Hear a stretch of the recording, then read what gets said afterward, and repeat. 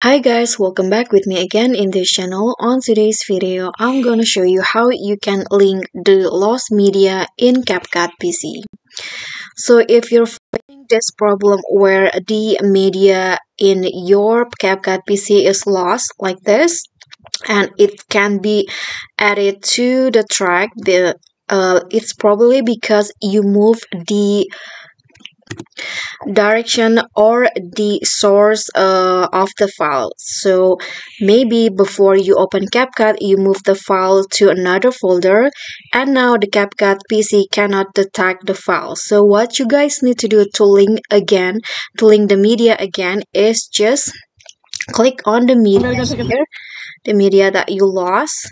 Right click on it, and there will be an option to link to media. Okay, so here you need to link again, so you need to choose the same file, but before that you need to know where you save the file or where you move the file. So I'm going to find the file first.